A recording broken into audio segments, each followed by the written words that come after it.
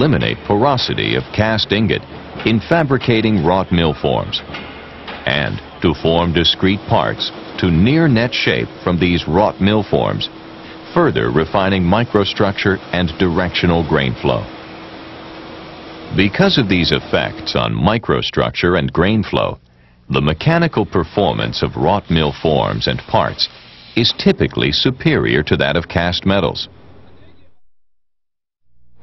Open die forging is performed on ingot, billet, bar, or a preform, and is the deformation of a workpiece between flat or shaped dies without completely restricting metal flow. This deformation can result in lengthening of the workpiece while reducing its cross-section, upsetting regions along the length to greater sizes than adjacent regions, or bulging the workpiece's cross-section while reducing its length. Lengthening and upsetting are typically done using multiple impacts, as the workpiece is incrementally advanced lengthwise and rotated about its longitudinal axis. There is essentially no limit to the size of forgings that can be made using open die forging. They can range from a few centimeters to 30 meters in length and weigh from a few to up to several 100,000 kilograms.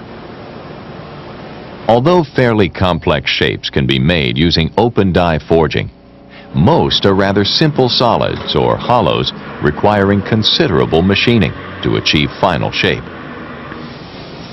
Forgings are produced using simple flat, V-shaped, or semi-round dies.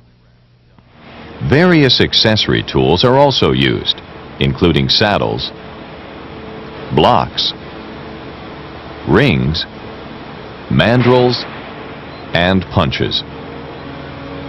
To withstand forging temperatures, abrasion, and impact, dies and accessory tools are usually made of hot work tool steels or medium carbon alloy steels. Impression die forging, also called closed die forging, is the deformation of metal at forging temperature within one or more die impressions or cavities.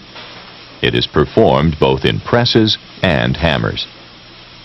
Workpieces may be round or rectangular in cross-section or flat discs, and the dies are sometimes integrally heated to minimize chilling and cooling of the workpiece.